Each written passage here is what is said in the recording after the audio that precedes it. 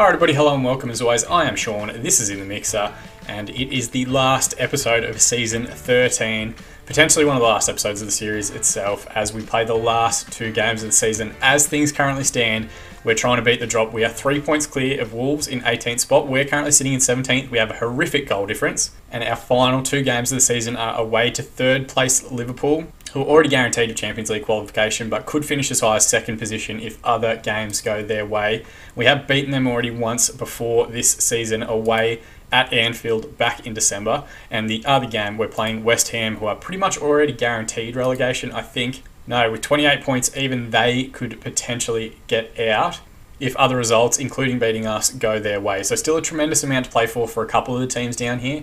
And we have been absolutely garbage at certain points and then gone on a good run lately, which has seen us move back up the table. So in that last episode, of course, we played Leicester and Manchester City, got absolutely pummeled in both games. And then we went on a further 8 games before we actually got a victory again. I think there were 14 games in total during this stretch where we didn't actually win a match.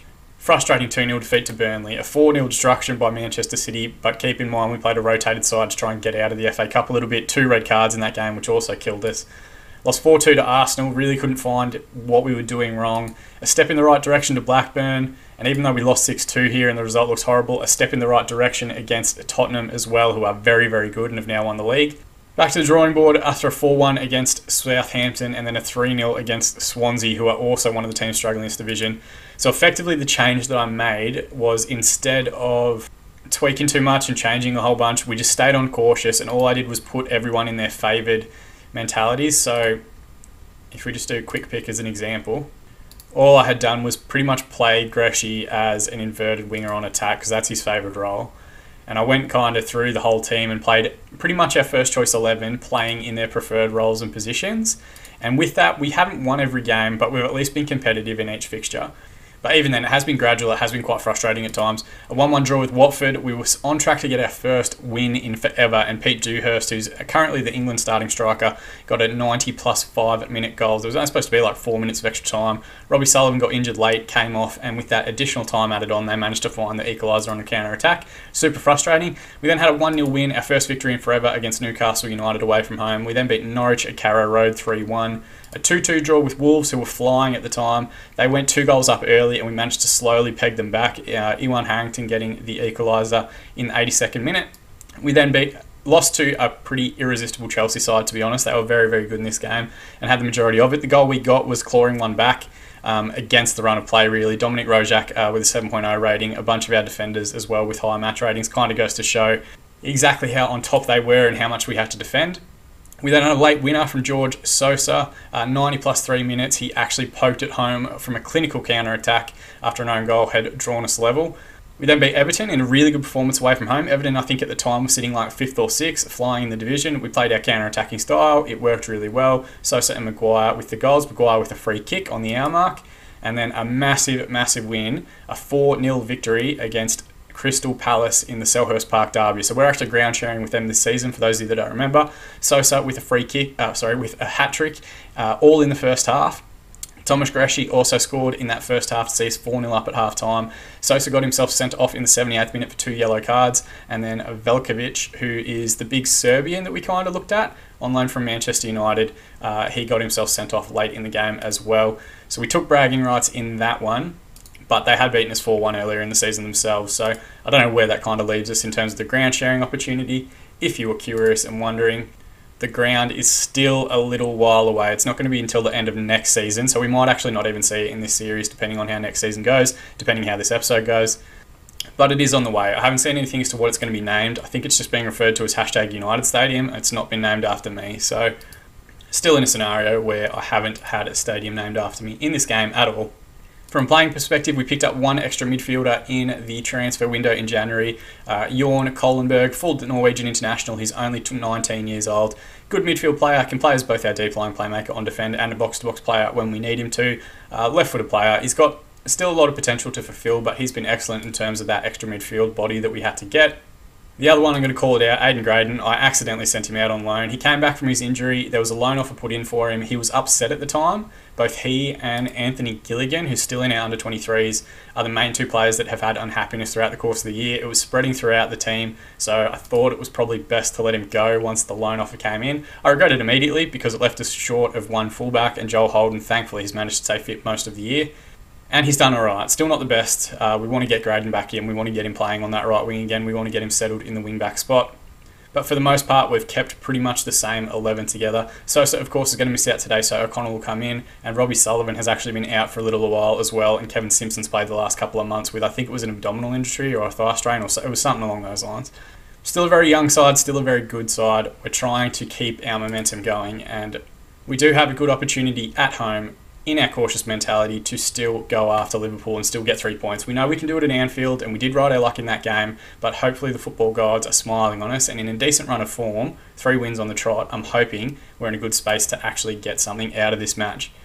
And the other thing, the part that I haven't really thought about, is that you guys haven't seen us actually win any games at all in Season 13. The first episode we lost both our games, the last episode we lost both our games. These are the last 2 games of the season, and really the last opportunity for you guys to see how the team's doing and how the team's playing and how wrong it can go and how well it can go at certain times as well. They've still got Gomez. Kieran Tierney has signed for them and is their captain. Valverde from Real Madrid anchors midfield. Ben Woodburn still playing at the 10. Don Bellay's on the left wing, and a whole bunch of high quality regen players as well. Regens, new gens, I don't really care. I just call them regens. It's what I grew up calling them, so it's what I'm going to continue.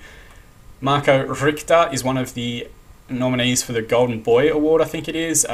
Just phenomenal stat lines here. Look at all this green. It's absolutely insane.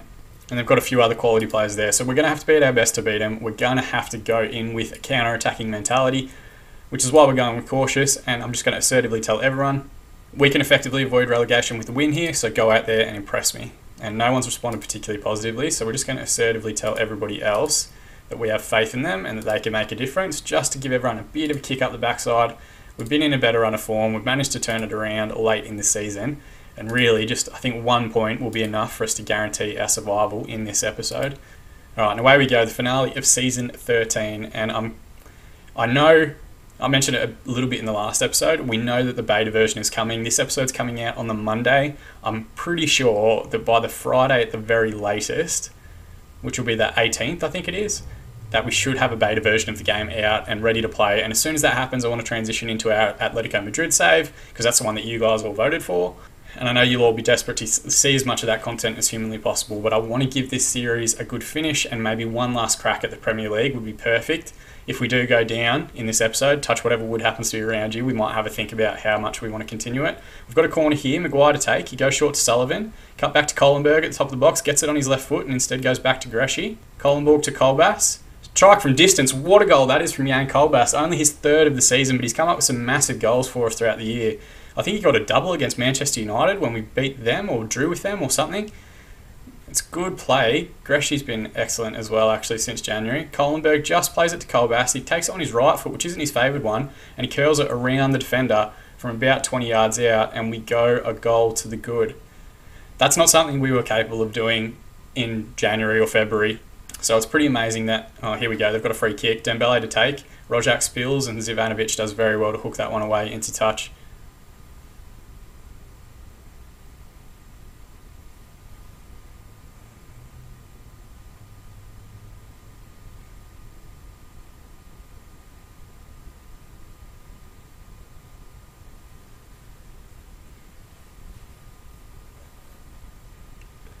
Highlight here, it's a deep throw in for us. Kohlenberg back to Holden.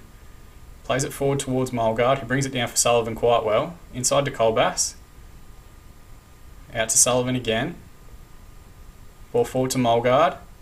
He's got the man on the reverse if he can find him. Said he spreads it out wide to Zivanovic, who gets a good ball in towards Mulgard. It's hit the post and then falls to the feet of Wassel in the Liverpool goal. So we have got a bit about it. We've had a couple of highlights here and we're working the ball around well. We have made that return to that 4-4-2 with the deep lying forward and the box-to-box midfielder instead of everyone just playing their preferred roles. And I'm hoping that changes enough to throw off the Liverpool scouting team, who will have been watching us for the last month as our form has gotten a little bit better. 1 minute to be added on. We've got another highlight here. It's going to come to Holden. It flicks the ball up the line via Sullivan to Mulgard. Crossfield switch towards Greshey. He's going to look to get back on his right foot. Said he crosses, but Zivanovic tidies up. Kohlenberg switches out the other side to Sullivan, takes a couple of touches and strikes from the top of the box. 7th goal of the season for Robbie Sullivan, and an absolute screamer. Let's check this one out in 3 dimensions. Very similar actually to the goal earlier in the game, with the man cutting inside and then hitting it on his less than favoured foot. Kohlenberg does well just to rotate out to the other side. Sullivan takes the touch around and then just hits it around the side. Alright, inadvertently skipped past it, but half-time just told everyone to keep going and not to get complacent. Stat line, 8 shots, 5 on target, 54% of the ball. 5 shots, 4 on target, 46% of the ball for Liverpool. That's the difference in quality that you see. Like, they get all of their shots on target regardless of what's happening, or those top 6 sides. We're cautious, we're 2-0 up, we have a lead to defend. We're going to give it 15 more minutes, and then we'll have a look at subs based on form, fitness, cards, whatever else. Highlight here, it's going to start from a Wasil goal kick. It's a long one forward. Kolar wins the header well, but only as far as Woodburn. Mullis out to Dembele. Back to Mullis again. Played out left to Kieran Tierney. Gets a deep ball across. It deflects to Woodburn, who strikes from the top of the box and thankfully just past the near post. That's the end that everything seems to be happening at in this game. Alright, now go on. Greshy's the one that's struggling, so we're going to bring on Joe Carter on that left wing. He is a left-sided player, so he might give us a little bit more balance on the counter. And at 30 minutes remaining, we're going to use our Get Creative shout. Richter with the deep corner away. Someone's looking at VAR. I don't know what must have happened because the ball went way over the back. Why is everyone just frozen in time? Is he going to give a penalty? Yes, he's given a penalty. I have no idea what that was for. Woodburn was impeded by Carter. So Carter, the sub, has stepped on the field and given away a penalty. What can Roshak do in goal? Woodburn's going to take it as well. Straight at him, and Roshak pushes that one away. Dembele with the cross. Headed away by Carter this time. Roshak, you absolute fucking hero. That might be worth $60 million. So there was this weird like table that came up. It wasn't weird, it made a whole bunch of sense, but we've actually made about $80 million profit this season compared to all the other teams in the division. Now, $30 million of that was committed to the new stadium. I've spent about 22 on the transfer market throughout the course of the year, but we should actually make a sizable profit this season with a squad that largely we can take into next year that's going to continue to improve and get better. So we won't have to go and pay a whole bunch of transfer fees in the off-season, just trying to bring in quality to round out the squad and give ourselves a bit more depth. Long ball forward here towards Mulgard. It's going to come back to Kohlenberg, out to Sullivan on the right. Burst forward, crosses it to O'Connell. Can he find the finish? Asa O'Connell on that yellow card. I left him out there. I trusted him, and he's repaid me with his 7th goal of the season. I think each of our strikers, Sosa, Mulgard, and O'Connell, are each sitting around like between 7 and 10 goals. So we haven't had the best production out of them, but I've rotated them quite a bit, and it's a great strike from O'Connell. Gets it across on his left foot, and an excellent, excellent counter-attack. Now that we have that extra goal, we might actually look at a further sub. They've immediately got a hole up. We might let that play out first. Alright, Sullivan has the ball here. He's switching it out, but Dembele has recovered. Woodburn's got a man off the shoulder if he can find him. It's Richter, who we spoke about before the game, bursting into the box, skipping past one challenge, and thankfully Rojak does very well, and Maguire hooks the ball away. Richter now to take the corner as well. It's away by Kohlenberg, away by Kolbas, but only as far as Dembele at the top of the box, inside to Valverde. Carter wins the ball back. Do we have a counter-attack on us here? He looks for a ball over the top towards Mulgard, but the referee had nothing to do with it. The highlight just ended. Ball out wide now to Gomez. We just need to hold on here. Don't need to do anything crazy. Ball to Mata inside Sullivan. Kolbas recovers and puts a ball over the top for Mulgard to chase. Milikovic tidies up well. Wasil to Valverde. He hooks it away. We've recovered in midfield through Kolbas. O'Connell just needs to slow down, keep possession. Played forward to Kolbas. 2v1 on the right-hand side, gets to Sullivan. Ball comes back out to him again. It was a good save from Wasil in goal. It was a vicious-looking strike in the replay. Corner now to be taken by Maguire. I've got to change Maguire on corners. Sullivan, and he gets tackled by Kieran Tierney, out for a throw-in. Oh, it's very tense. Now, I haven't looked at them yet, but around the ground, Swansea are losing. Crystal Palace are winning against Everton somehow. Wolves are down 2-0 to Manchester United, which is great for us. Blackburn are winning somehow. West Ham are down 3-0 to Stoke. So it would still see us stay in 17th position, but we should be clear on points if everything stays as is and no one elsewhere finds a winner or finds a victory. It might be enough to keep us in the division. It'd be a massive performance if it does. Into the last 30 seconds of extra time now. They've got a corner. Richter takes it to Dembele at the top of the box, who strike from distances straight at Rojak. Rojak, just hold the ball. Just hold the ball for a minute. Test out that 6-second rule. Goes along now. Carter has time and space in front of him. Just go to the corner flag, please, Joe. He does. And thankfully, the referee calls full time, so we've guaranteed our safety for another year in the Premier League, which really, for a variety of different times throughout this season didn't look likely. I almost completely forgot about Woodburn missing that penalty. They had 18 shots, 12 on target, 46% of the ball. We had 15-9 and 54% possession, but more than anything, a 3-0 win and one of our best performances of the year. Passionately, really special lads. Nobody gave us a chance. You all played magnificently, and they've all responded positively to that. It was Sullivan and Kohlenborg running the show from the base of midfield, getting the assists there. So that does guarantee our safety. Despite Blackburn winning against Newcastle, West Ham and Wolves also losing has made sure that we're going to be playing Premier League football, which is massive. Like, that's probably the biggest challenge, I think, and the most intense challenge we've had so far in this series. We've got one game left. I do still want to try and win it against West Ham because we could finish as high as 14th, and the difference in prize money between 14th and 17th is pretty big. So still plenty of us to play for, even though we have avoided relegation. Let's first go and wish Robbie Sullivan well with his goal and assist in that game, really doing a tremendous amount to keep us in the league. And let's attend this press conference and say blah, blah, blah, blah, blah. I don't really care. I should have sent Devs. Now, Magic Editing, what we're going to do is jump ahead to the game against West Ham, and we'll play through that one, and then we'll go through some stuff after that as well. But Magic Editing, you guys won't have to watch that. Alright, and just like that, we're a week ahead. They've still got a couple of players, the West Ham side. Tuazi, who looks like an ex-Man City junior. Verlinden, an ex-Stoke winger.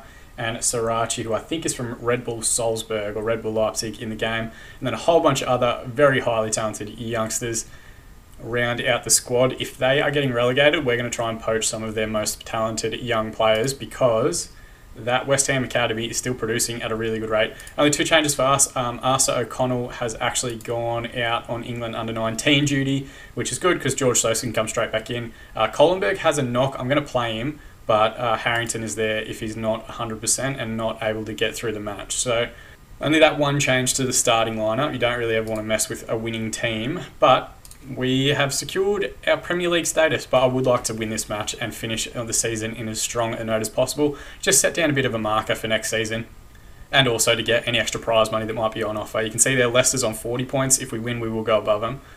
It's a deep ball across, and they've given a foul. Is this going to be another VAR penalty?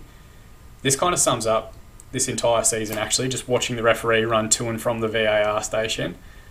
I know how frustrating it is for football fans in the real world. It is so frustrating on a simulated game. Just give a penalty. If it's a penalty, it's a penalty. The video game knows it's a penalty. This is all just for nothing. Penalty's given. If you knew that video game at the start, just go straight to the penalty. You don't need to do this. It just breaks up the play. Or at least make it FM20 ideas.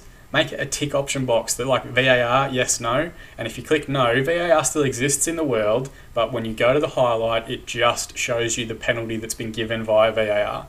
Or it just says goal chalked off due to VAR. You don't need to do the animation every single time. It is so annoying on a full season. And I've not even been in the Premier League that long. So pray for whatever content creators you're watching that have been in the Premier League for season after season after season after season. I forgot to mention as well, we're playing with that positive mentality because I thought let's just mix it up for the last game of the season. And we've immediately gone a goal down, even via a penalty, so maybe we should switch it back.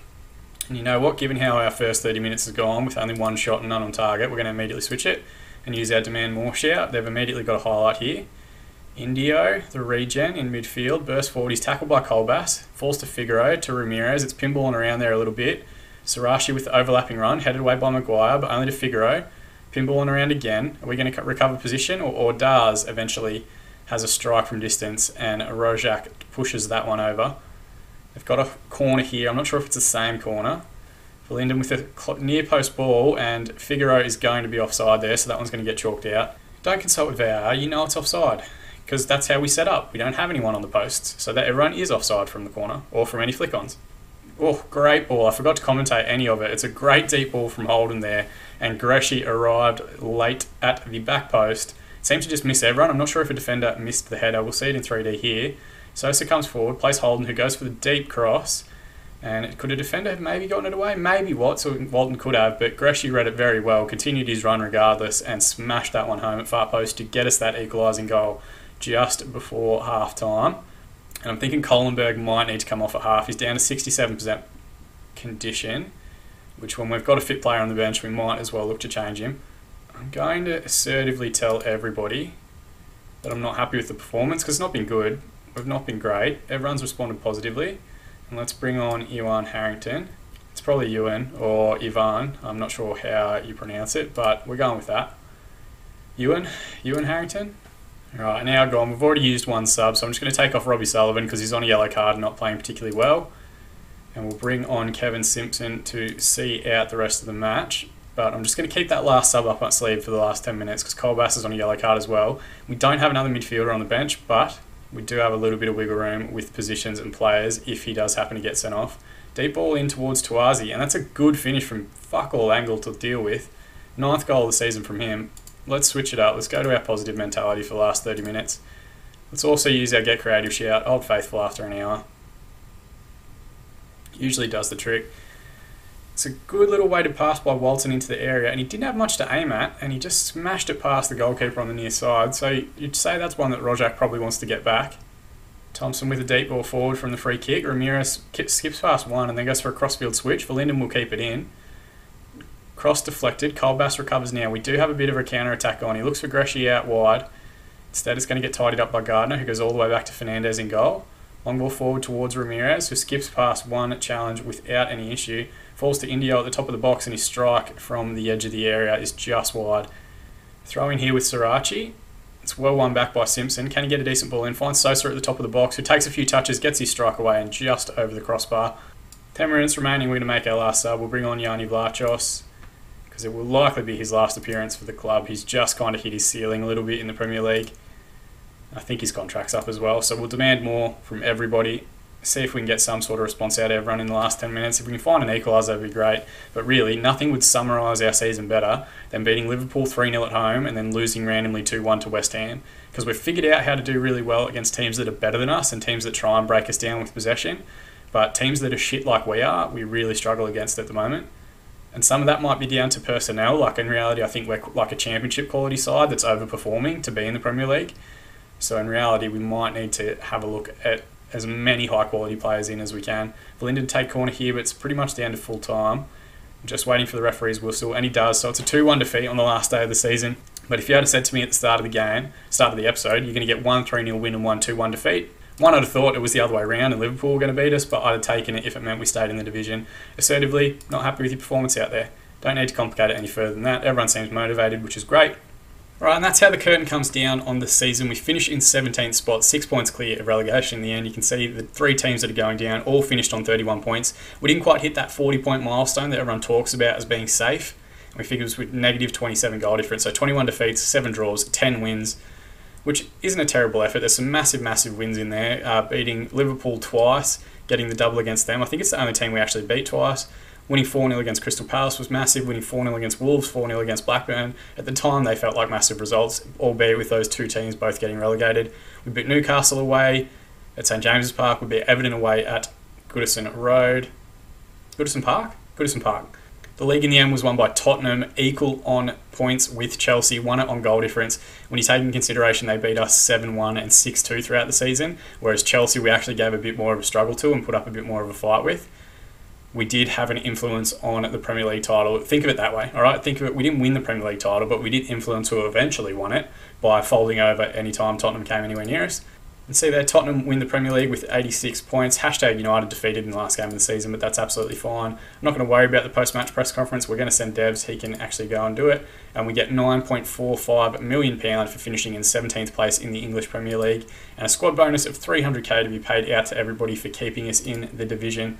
Finances looking pretty good. We've got £93 million as an overall balance. 82 of that is actually profit that's in the bank right now. And we are a long, long way from the days of being miles and miles and miles in debt. And we have a new stadium on the way. And we have a transfer window. And we have a good group of young, high potential players that are on contract for at least another season. And that's actually what we might do now, just to show you guys how we'll do it. We're going to put all our high potential guys here. We've got guys here that potentially we might look to move on. I'll go and have a look further at what's available first before we cut ties with anyone. But, you know, Joel Holden, do we need to keep hold of him? He did fine this year, but in reality, he's probably at his ceiling despite only being 18. You know, these guys here are wanted by other clubs. Does that mean that people want to come in and actually pay transfer wages to give them first team football? Is that what's better for them? And then the other side of it as well is what players can we actually bring in? Like you can see here, we know we've got Ikanovich just joining us in the summer. He's going to be excellent. We'll come straight into the starting lineup pretty much. Nen's another year away. Matt Downing's going to join us from Tottenham. just a talented youth player that's coming off contract, which means we'll probably let Kevin Simpson go. But really, we've also got to go and have a look at who is available, and most importantly, who's actually interested in coming and joining. You can see here Ronnie Bannister, currently transfer listed by request. Looks like he might be a decent striker. We'll actually start having a look at more of these players that we can pick up on transfers. They only picked him up from Burnley last year and he's already upset, so maybe he's someone that we'll look to bring in. A couple of other good looking players here, one playing in China at the moment, a Paraguayan international. So we'll sit down, we'll go through everyone that's available, everyone that we actually realistically could get and wants to come and play with us, and decide how we're going to try and strengthen that squad to keep that main group of high potential players in and around. So we've already got like a good core that we're going to keep together. At the very least 13, probably 14 by the time you work in Robbie Sullivan, and Sean Duncombe as a backup goalkeeper. We only really need to get like maybe 5 or 6 additional players to come in because we know we have future transfers arranged. Again, we'll do that all off season. We'll come back at the start of season 14 in the next episode, and we're going to try for one more season. I think it's going to be this Friday that the beta save gets released. If it doesn't, we might, fingers crossed, have another season that we can throw that way. But effectively, as soon as that beta drops, I want #United as a series to be finished, to give it a conclusion at the end of the season, and to be able to bring you guys the Atletico Madrid content as our beta save, which you guys voted for, and then hopefully down the track our Isle of Man series as well. As always though guys, thank you for watching. That's the part that means the most to me. Throw a like on the video if you've enjoyed the series so far, subscribe to the channel if you want to be kept up to date on other videos as they're released, or alternatively you can follow @InTheMixer_FM on Twitter. There's a whole bunch of different content that comes through there, just even conversations with other content creators and fans and whatever else. Like, that's the best platform to see all that sort of stuff, so by all means jump on there and give me a follow. But as always, I've been Sean, this is In The Mixer, and don't you ever forget to #it.